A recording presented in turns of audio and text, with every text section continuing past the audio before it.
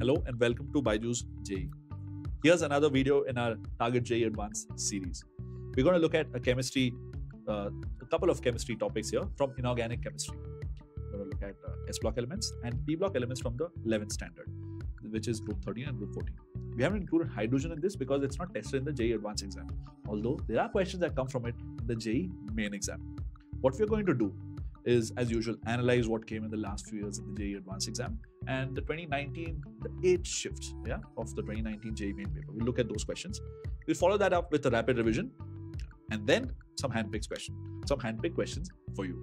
Before we get started, if you like our content, please share it with as many people as possible of your friends and subscribe. So, what happened in the JEE Advanced exam? Let's see. In the 2018 paper, no question was asked. 2017, one MSQ on boron as well as aluminium. 2016, another MSQ on borax. You can see a trend over here. 2015, integer on diboron. So, all of this has been on properties of boron, specifically group 13, right? 2014, MSQ again on boric acid. So, looks like the examiners really like this. There is a scope of asking questions from group 14 as well. Hydrogen is not in the syllabus of the advanced exam. In the JEE Main paper, a lot of questions have been asked from S block group 13, 14 and hydrogen also, mostly from S block and hydrogen. And you'll see there have been properties of group 14, which is catenation, bonding and all of that, questions on rubidium oxides and a lot of other common ideas that you'd expect. Yeah, hydrogen peroxide also was tested. Hard water, that was also tested. So a lot of questions, and this is one of those chapters you just need to read like a story, like maybe history. A lot of reactions coming through.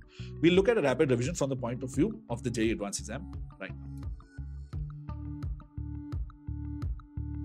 Let's look at the rapid revision from the point of view of the S block elements. Now, this is mainly for the point of view of the JEE Main exam. All of them have an electronic configuration of NS1 or 2 and an oxidation state of 1 plus 1 or plus 2. Remember, this is also used as a rule in redox reactions. Important compounds on your screen right now. So Na2O2, known as oxone, is an oxidizing agent, just like most peroxides. Na2O is another compound you need to revise. Solvase process, one that forms Na2CO3. It's probably one of the most important ideas in this chapter. It's NaCl reacts with CaCO3, gives you Na2CO3 and CaCl2. You can look at all the side reactions on your screen right now that are used. Sodium carbonate is used in water softening and many other uses. Also in formation of borax. This part may be important for you from the point of view of the JEE Advanced exam as well. Next, let's look at NaCl. The structure is in front of you. You already know this if you have done solid state, that sodium is much smaller than chlorine and it occupies octahedral void. So a revision kind of link with that too. Uses as common salt and also uses a preparation of Na2O2, NaOH and Na2CO3. So these compounds are quite linked. So you'll have to read through them mainly so that you can apply it in an advanced idea, maybe in the boron family or something else like that. NaOH, the preparation of caustic soda. This is done by using the idea of electrochemistry. It's called the Kastner-Kellner cell, and basically mercury is used as the cathode, carbon as the anode, sodium combines with mercury and forms the amalgam at cathode, chlorine gas is involved at the anode. Again, from the point of view of the JEE Main exam, very useful from the advanced. Maybe a question could be asked in the form of a paragraph from here. It's possible. It's used in the manufacturing of soap, paper and many other things. Sodium hydrogen carbonate or sodium bicarbonate is also known as baking soda. Is really useful if you like cake. You already know about this. Also used in antiseptics and fire extinguishers. Many other compounds of sodium, but the most important one that's remaining is just Na2SO4, which you need to revise. The compounds of potassium that are important are on your screen right now. K2O2 peroxide, KO2, a superoxide that has been tested in the JEE Advanced paper, not recently, but many years back. KOH or caustic potash is also very useful. It's used as a reagent in organic chemistry and also in the NiFe storage cell. Potassium carbonate would be the next compound we look at. You see that the anions are very similar between sodium and potassium and the preparation methods are also similar. So please read through them in detail. You have K2O, KCl, K2SO4 and KHCO3 also. Potash alum is something that you need to go into a little bit of detail from, again, the JEE Main point of view because of the environmental chemistry aspects of it, the purification of water. Let's move on to magnesium right now. Magnesium, MgCl2, important compound. It makes MgO, the magnesium ribbon test. Burns, that's also possible with this. MgO is a useful antacid, things like digoxin and stuff. MgSO4 or Epsom salt is something that has been tested in the past in a match the following kind of setup. You have the name given, you need to match the kind of compound it has. Move on to calcium. Now, calcium oxide is an important compound. It's also known as quicklime. This is very, very useful industrially. And again, more from the JEE main point of view than the advanced. The reactions in front of you show you how this is formed. This is a really important ingredient in preparation of cement.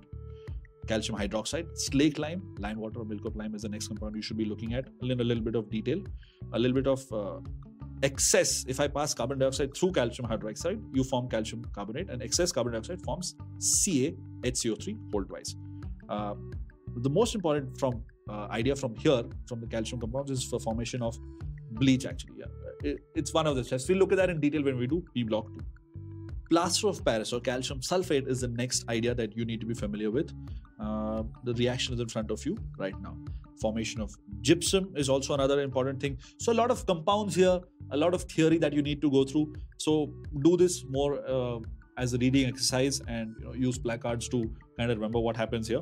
I know it's a little bit difficult, but it's tested extensively in the JEE main exam, if not so much in the JEE advanced exam. You have calcium hypochlorite, and also its uses in swimming pools, sanitization, also in large water treatment plants. All right, that's all that we have for a rapid revision from the S block elements. Let's check out groups 13 and 14 in a little more detail now. Now, the group 13 elements all have the same electronic configuration, NS2, NP1. Now, mostly they show a +1 and a +3 state. But the +1 state kind of is more stable as you go down the group because of the inert pair effect. The +3 state is not that high. You'll see this tested very often in the main exam and also at times the JEE Advanced exam. The inert pair effect is basically the s orbital not participating in the bonding because of the poor shielding of the intervening electrons. The compounds of group 3 elements, so this is really important. Yeah, this has been tested time and again in the JEE Advanced exam also. Yeah, especially borane. Diborane has been tested many times in the main exam as well. So let's look at that. Diborane has it's basically prepared by this reaction over here. The structure has been tested many times. This got a banana bond, yeah. The 3 center 2 electron thing, that's what this is. So you have B2 at 6, and this is what the compound looks like. And so you can't guess this. You have to know the structure, and this is something you must spend time on. It takes like maybe 5 minutes for you to read through it, maybe 10 minutes to understand it better. You should do that. Borax is the next thing and most important thing from this entire P block elements, and actually S and P block in its entirety. So the interesting thing is that it forms this tetranuclear unit of boron. You see that on your screen, and the hybridization is different in some of these. Not all the borons have the same hybridization. They're highlighted on the screen right now. The number of BOB bonds and stuff like that has been tested in the past in the advanced exam. Sure, the main exam also has questions, but they're slightly simpler. Not so much on the structure, but on the reactions of borax. Boric acid is the next thing you need to revise. Most of the stuff I'm going to repeat from now on, that I'm going to say from now on, are pertinent from the point of view of the JEE main exam. Not so much in the advanced. Just the ones before this have been tested a lot in the advanced exam. So you have boric acid, B2O3 reacts with water to form boric acid. Now here, this is a bit of a trick. Boric acid is a monobasic acid. Yeah, with water it forms this complex NH+. It's not a tri-basic acid. Yeah, so be careful about that. Alumina is something you need to know. It has 2 different forms, corundum as well as activated alumina, alpha and gamma forms. This will be tested in the main exam. How do you prepare it and what happens? That's also on your screen right now. This AlOH whole thrice becomes Al2O3 as well as gives you water. Aluminum chloride, revise that a bit. Let's move on to 14th group right now. Yeah, 14th group, the general electric configuration is going to be NS2 and P2. Now, similar to the 13th group, what's going to happen here is that the +2 stage, it's going to show 2 oxidation states, right? +2 and +4. +4, which state is not going to be that easy to achieve for elements down the group. Why? Same idea, inert pair effect. So that's an idea that's been tested in the main exam as well as the advanced exam as one of the options of the multiple answer questions that you could choose correctly. Allotropy, the idea of catenation, has been tested a lot in the JEE main exam, and that's what you should be revising next. Allotropes of carbon, especially the whole of organic chemistry based on that, right? You can talk about amorphous as well as crystalline allotropes, diamond and graphite. An important thing to notice, graphite is more stable than carbon. Graphite is more stable than diamond, thermodynamically speaking. Silicates would end this chapter, and also are really, really important from the JEE Main point of view, and not being tested of late. There's a good chance that they could be tested in the JEE Advanced exam because of the structures involved, and the JEE Advanced exam really likes structures. You'll see that in P block 2 when we do that. So silicates, in general, fusing alkali oxides with SiO2 gives you silicates, and they have many different tetrahedral units. So you see it on your screen. You have orthosilicates, you have pyrosilicates, you have cyclic silicates, kind of funny structures. The main thing is that Si and O are kind of bonded together alternatively. There are chain silicates, two types, metasilicates as well as amphiboles, and there are 2D silicates and 3D silicates. You don't have to know all of them, but just go through them and see how what formula represents, shows you what kind of a structure. Just get a sense of it, and who knows, you may get some easy marks if you do so. Silicones, the last part of this chapter that we're going to revise quickly. Now, these are polymers, of silicon, which is pretty interesting. It has SiO-Si linkages, and the general formula is R2SiO whole times X. And the way to make this is on your screen right now. That's the reaction that happens. So yeah, this pretty much sums up a rapid revision of S block and P block elements. Remember, in the last 5 years, it's been primarily boron compounds that's been asked, but that does not mean that ideas from silicon and other parts of the carbon family or something else may not be tested. So yeah, stay on your toes if you want to get marks on this. An easy chapter, should get maximum marks on it. Just need to spend a little bit of effort on memorizing things.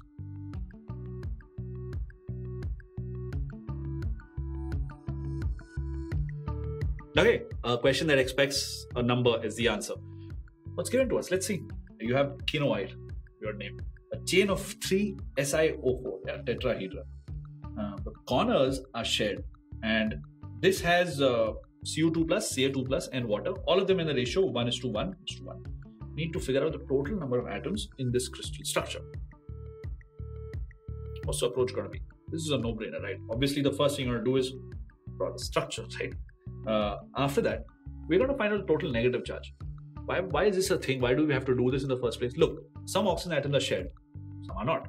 The ones that are shared will not have a negative charge. That's why we need a structure to do this. Once we get this, then we can figure out the number of Cu2 plus and Ca2 plus ions. Luckily for us, they're both 2 plus ions. Ratio is 1:1. So this also should be very doable. The main thing is the structure. And the last thing is just counting atoms. Let's get started. First, draw the structure. Here it is on your screen. Now, the blue ones are oxygen, obviously, Si is silicon, yellow, and pink ones are sharing all of the bonds. The corner atoms in the tetrahedra are shared, right? That's these guys right here. Yeah, I've drawn yellow lines, shaded a little bit. That's the shared oxygen, between the two, between the tetrahedra, and this is the entire structure. That's it. From here, just count the number of negative charges. The ones that are not charged the ones that are not shared will all have one negative charge. So there's one here, 2, 3, 4, 5, 6, 7, 8. So I have a total of 8 minus charge over here. 8 electrons, 8 minus is because 8 electrons. Okay. Now, next step's pretty straightforward. 8 electrons imply that I need a plus 8 charge to balance this out, right? So we'll do that now. The ratio is same, Cu2 plus and Ca2 plus. Total charge is 8. So they would both have a charge of 4 plus, right? They would both contribute to 4 plus because the ions are equal. Number of ions would be this divided by 2 because I have the charge over here. No brainer. I'm doing this slowly, but yeah, you really don't need to. So that's it. It's both of these would have 2 and 2. Formula. What's the formula going to be? I have Ca2, Cu2, SiO4 tries, and let's not forget 2H2 because remember the ratio is 1:1:1. What I'm talking about? Well, all of these compounds, all of these have Ca, Cu as well as water. All the ratios are 1:1:1. What's the total? Oh, SiO4 tries. That's a bad thing, right? That's not right. Let's count the actual formula. See, the diagram is Si3. Oxygens are 1, 2, 3, 4, 5, 6, 7, 8. 6, 6, 8.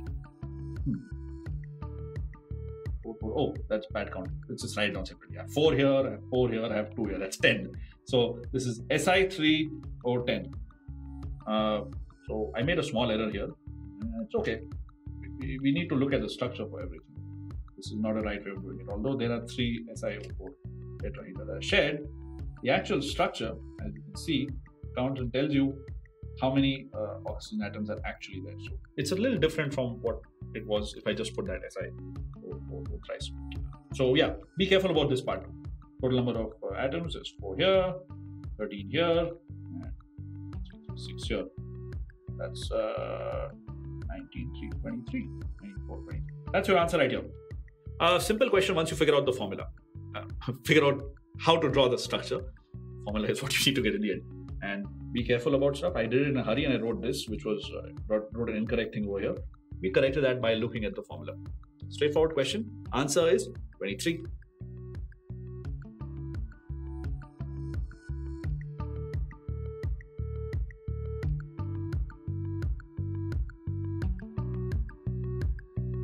Here's a question that requires a numerical answer as the input. We have 2 compounds given to us over here. You have Li2CO3 and K2CO3. They're heated, 7 moles of each. You're just asked to figure out the volume of CO2 released. Seems like a no-brainer, direct question. What's the approach going to be? Well, write down the balanced equations and just solve, right? To find out the volume, we just have to use this idea that, okay, at STP, you know this from gaseous state, right? 22.4 liters is equivalent to 1 mole of a gas. That's the only extra idea, so to speak. But this is something that you should be really, really familiar with by now. Let's see what gives. Here are 2 reactions written for you. Li2CO3 gives you Li2O and CO2. Nice and easy reaction. The second one is similar. K2CO3 gives K2O plus CO2. That's it. So, yeah, the ratio is 1:1. What am I talking about? The ratio of the compound to the mole ratio to CO2 released. Here's the thing though. Second reaction doesn't happen. So you could really muck this up by assuming that it does. It's just math, right? There's no options here. You could put a number as the answer. So be careful. The only trick in this question is that second reaction doesn't happen. This is quite stable to heating. Li2O, however, is formed. So all that's happening here is that 7 moles of CO2 are formed, right? Not 14 as you would maybe expect to, because this does not happen. From here, you just multiply this with 22.4 liters. And that happens to be, how much is that? 6.8 liters, which is your answer. So there you go. That's the answer right there. Be careful. The only thing that you needed to be careful about here is that K2CO3 does not dissociate on heating. Li2CO3 does. Answer is 156.8 liters.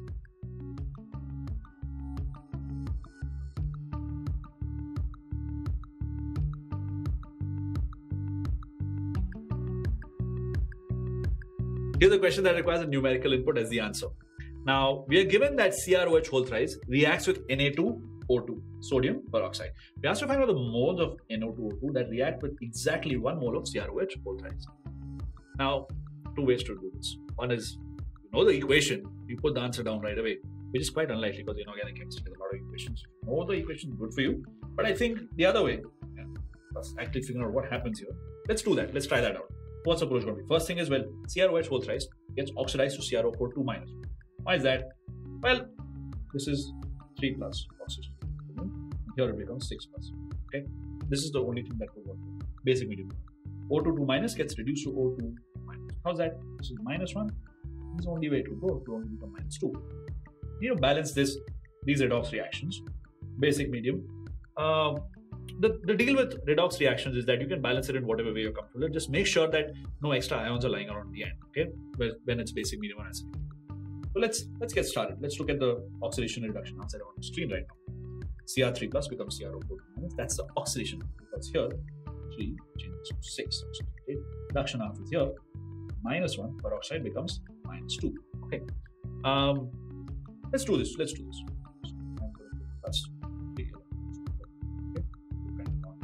Now there's a negative charge of 5 on this side. Now here I have plus 3. So, and 8 H plus here. Just balance the charge out right now. Okay, I know that kind of messed up the hydrogen balance. We'll figure that out, don't worry. So now the total charge on both sides is balanced. I have 3 plus here and 8. Yeah, that's 3. Okay, let's get rid of this H plus. Not get rid of it right now, but on the left hand side, balance it basically. The atoms. nice for us. Just add a 4H2 on this side, and this oxidation half seems balanced to me, charge-wise and all the atoms-wise. Yeah, good to go. Reduction half, what's happening here? First thing is, I can't stand the fact that it's just one atom on this, put 2 here, first thing. If you mess this part up, the rest of the balancing comes really late. So as soon as you see unequal atoms on left and right hand side, just figure that out first. Okay, so here now you know that 2 electrons are added on this. You get from -1 to -2. Why? Because there are 2 atoms in one. Okay? 1 electron each per atom. All right, this one charge is balanced and number of atoms also is balanced. Now, most important part of redox reactions, the total number of electrons exchanged in both of them need to be the same. You need to multiply this here with 2 to get to 6 electrons. All right, let me write that down. So I have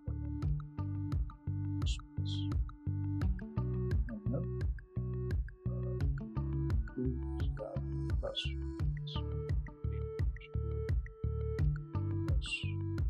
3O2 2 minus giving me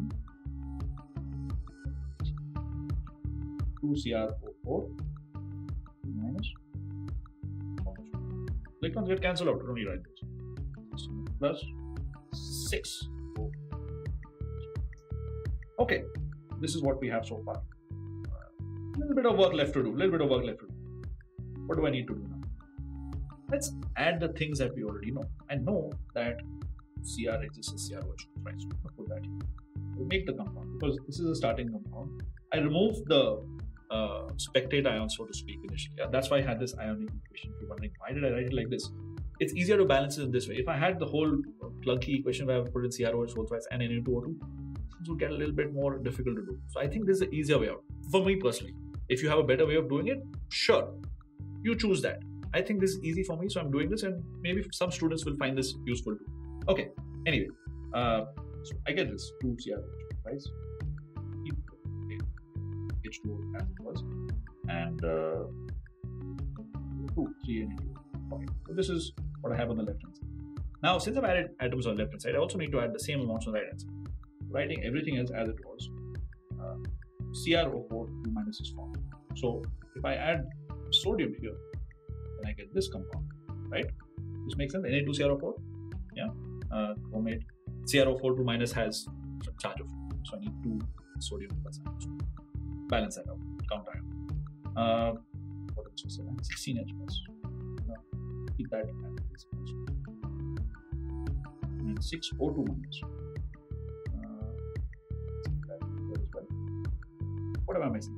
I added 6 OH minus ions, right? Here, that's what I'm talking. Let me add that on this side. 6 OH minus. This is a bit of accounting. Seems a little tedious, but I think this is a wonderful way out because you'll see something that happened. I think it's pretty awesome. You know what it is, what I'm talking about. So, okay, from here, the number of sodium ions are not quite balanced. Yeah, there are 6 over here, and there are 4 over here. So I'm adding plus 2 plus here. Now, what happens here? Please take away 2 of these. This basically becomes 4OH minus plus OH. Okay. So I'm going to replace what is in these weird looking brackets by this. Why did I do that? Because if Na plus ions are existing, the counter ion would be OH minus.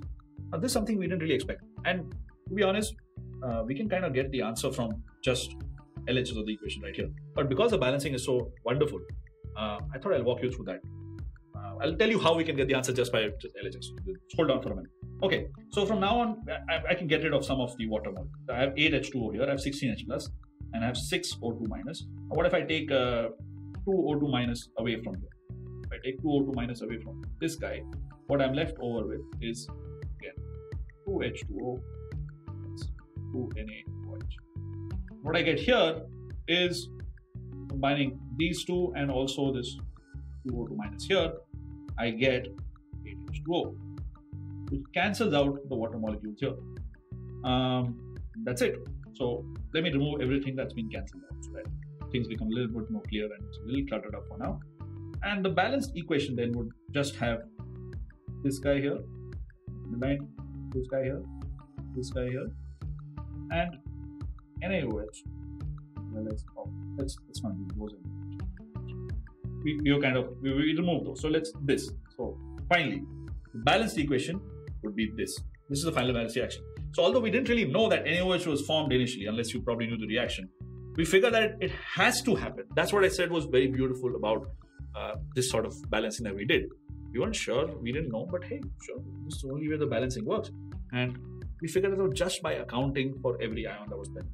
Anyway, the answer you could have just figured out with that LHS part, which is that 2 CrOH molecules react with 3 Na2O2, which gives me the answer that I want to be 1.5. Yeah, so per mole would be 1.5, which is your answer.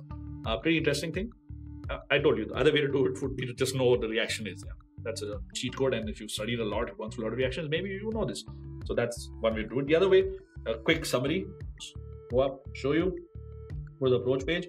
We did the whole oxidation reduction halves. We balanced the redox reaction, basic medium. The medium matters not so much because we already have the OH minus counter ions on both sides. Yeah, you have CrOH both sides and NaOH. That should be fine. And we did this whole exercise of balancing. We figured that NaOH was also there. It was pretty cool. Just by our balancing efforts, making sure that every step was done meticulously, we got the right equation. Although I personally didn't know that NaOH would be. But hey, there you go. All right, answer is 1.5.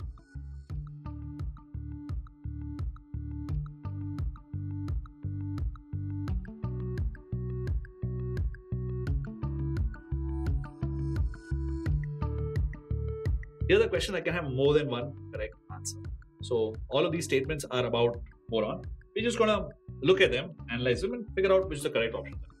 Let's get started. That's the first one. Talks about boric acid being. What is the basicity of this? That's what it is.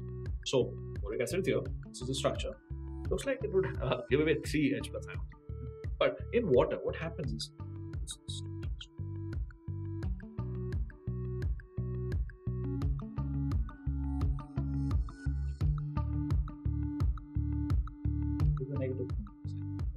this structure is formed along with just one hydrogen ion, which means that this is a monobasic acid.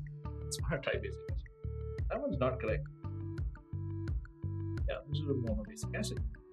This is the reaction that we need to know to be able to solve this part of the question. Let's move on to the next option. Most of this is just direct theory that you will have to just read up and be familiar with. So, what happens on strong heating of diborane? Is that inorganic? That's what. Let's see. So B2H6 with ammonia. So this 3 times H2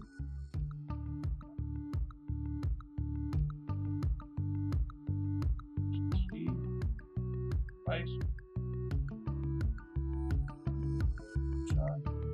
plus 3, and I will have a negative compound here, which is going to be this. Boron also complex here. Really likes them. Boron complex. It's actually one of the highest tendency complexes. Anyway, so this is what it forms. Heat this a lot, which gives you this product, which happens to be the good old inorganic benzene. And that should always 12 here. And we have 6. That work out? 2. Yep. Okay. So this is the balanced reaction, and this here is inorganic benzene. This is what the structure looks like. There you go. This is the compound I was talking about. So some instead of carbons, you have borons. These are the ionic forms. There you go. Next option. This one's correct, obviously. Next one. Reaction of diborane to methanol. How many moles would hydroxide need to react this completely? Well, the reaction is in front of you. What happens? B2H6 reacts with OH, which is same as CS. Give you this compound. Now, to balance this, first of all, there are 2 borons here. I need to put a 2 If I put a 2 behind this, I clearly see that I need 6 trees. 6 here, I have the height of this, right? H2 balances. So clearly you need 6. Yeah. The only trick here was to figure out what compound is formed. Since boron 3 bonds, this is ester. This is not an ester. Epoxy chlorine in that form. And this, so the answer here would be 6. The question here, or one of the options says that 3 moles are required, which is incorrect. 6 moles are required to react. So this one's not correct. Look at the last one. You need to draw the structure of borax. There's no other way, which I've done for you. Count the BOB bonds. That's it. Again, a straightforward thing. So all these options in itself may seem a little intimidating, but if you've gone through the boron family in detail, you should be able to do this with a little bit of an effort. Okay, so this is what the structure looks like. Some of them are hybridization is different from the other. All of those are a part of the structure. Anyway, we just need to count the BOB bonds, right? 1 here, this is 2, this is 3, this is 4, and this is 5. So yeah, 5 and this one's correct. So there you go. Those are the correct options on your screen right now. A bit of theory about boron that we just had to push through. No other way out here. Correct options are on your screen.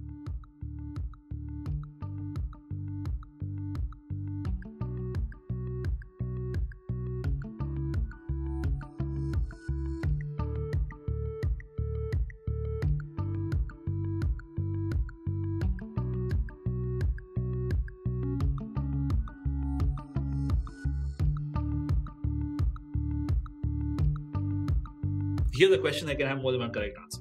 All of these are statements about 13 elements. You need to figure out which ones are incorrect. So let's jump right into it. We'll look at the options, figure out which ones are correct. All right. So first one talks about the hybridization of boron in borax. You're going to have to draw the structure. That's in front of you right now. Figure out which one the sp2, which one the sp3. Now, sp2 would have 3 bonds. sp3, 4 bonds. That's an easy way of figuring it out because there are no lone pair of electrons here as such. There are only 3 or 4 bonds on all borons. So this is quite easy to figure out. This one is clearly sp3. This one sp3, 4 bonds. Mark them. Just to make sure that sp2, 3 bonds here. sp2, 3 bonds here. So yeah, sure, this one's all right. But there are 2 each of sp2. This one's all right. Or an answer. Remember, incorrect questions is what incorrect options are the ones we figure out. Look at the other one, the next option. That's what E0 reduction of plus. Let's see. The next one talks about complex formation by boron. These 2 options. I have them both on the same screen because they're kind of small and quick. A little bit of electrochem that you have to be familiar with by now. Yeah. If you're doing inorganic chemistry, a little bit of thermo, a little bit of electrochem will come into the picture. Okay, so if this value is positive, what does that imply? That implies that this reaction likes to happen. Spontaneity. Say likes, I mean spontaneity wise, thermodynamics wise. Which means that, Tl3 plus is not stable. Not stable. It's not stable. This makes sense. Remember inert pair effect? So, yeah, Tl3 plus is not so stable. Tl plus on the other hand, sure, likes being that. Tl3 plus not so much. So, this is positive. Hence, we figure out whether it's incorrect or not. Really not, right? This option is correct. Complex formation by boron. Is that possible? Is that not possible? Boron has a really, really small size. Okay. And in this entire group, this is the only one that really likes forming complexes. I use the word like very loosely. Thermodynamics. Okay. How's that? On many of the complexes. The point is that the charge to volume ratio is really, really high. Small size, so it likes forming complexes. This is some theory that you just have to have. The thallium idea, we could have figured that out by electrochem ideas also. Not something that you absolutely have to mark. If you know the inert pair effect, you'll be able to figure that out. But this one, sure, yeah, there's no way out. You need to know this. Hydrogen atoms in diborane, we do it 6. Famous question, tested a lot.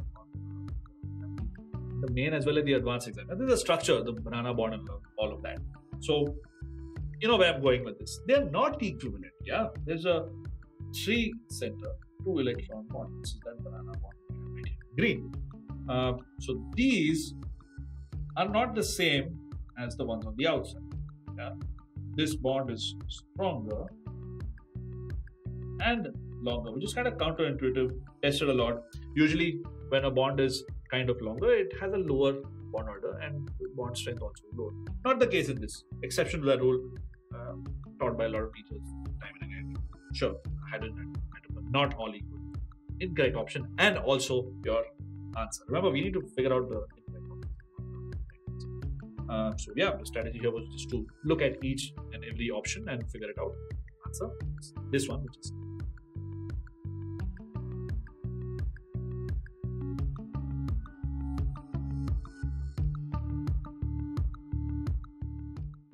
For more videos and live lectures on the JEE, click on the subscribe button now.